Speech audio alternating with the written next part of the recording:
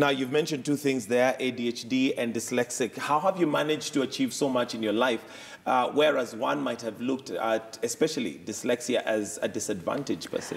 I think it is a disadvantage when it comes to academic learning, all right? Because we read. We have a terrible, I mean, my handwriting, it's terrible. I cannot read my own handwriting. Because no, the thing is, it is, believe you me. The thing is, we write, we think faster than we can write. So you find that sometimes you'll miss certain adjectives. We miss them automatically.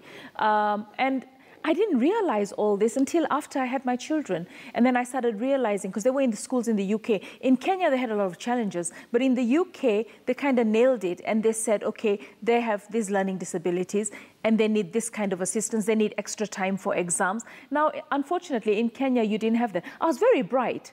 All right, in terms of school, in classroom, put me to talk. In fact, I always talk to my professor at the USIU for entrepreneurship, Scott, and he goes, you get it right when you're in class and you contribute.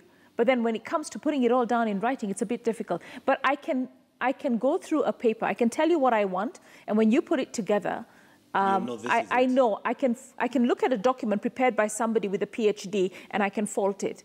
But I cannot put it together myself. But I can tell the person, this is what I need. So basically, I was born to lead.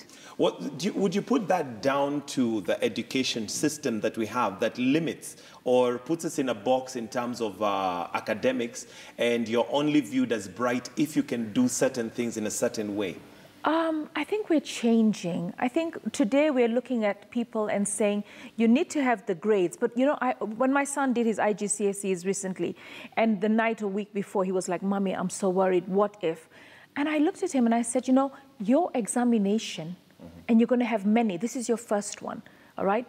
You're going to have so many examinations, and none of them determine who you are and what you're going to be, all right? That's just one building block. Life is so many building blocks. So you've got your academics, all right? And you can be, I mean, like Richard Branson, he could never, ever get it right in terms of academics. And most people who are successful today can't, because you can't confine them in a box. They want that freedom to be able to expand their thoughts, expand their output.